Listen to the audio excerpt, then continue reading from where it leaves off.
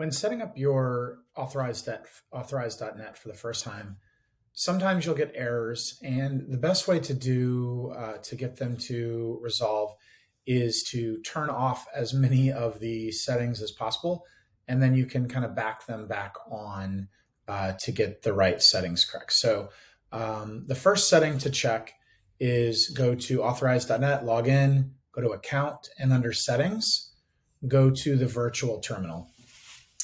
Under the virtual terminal, just go ahead and uncheck all the required information. When you're done, hit submit and change that information.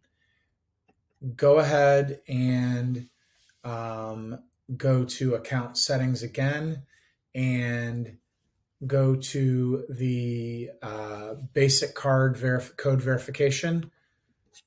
Turn off all that to start with, and you can start turning it back on and checking to make sure which settings will allow things to go through.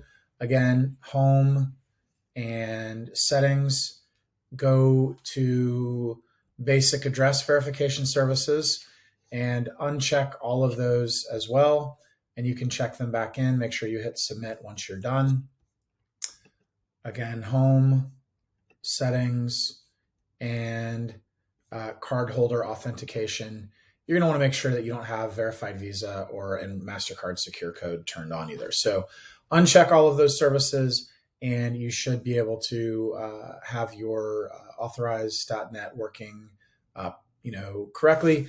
And then you can turn them back on one by one and double check which services are interfering with the connection. So hope that's helpful, and continue to dive into the settings here. If you need additional help, please let us know, and we will create further documentation to improve this process. Thanks for your input.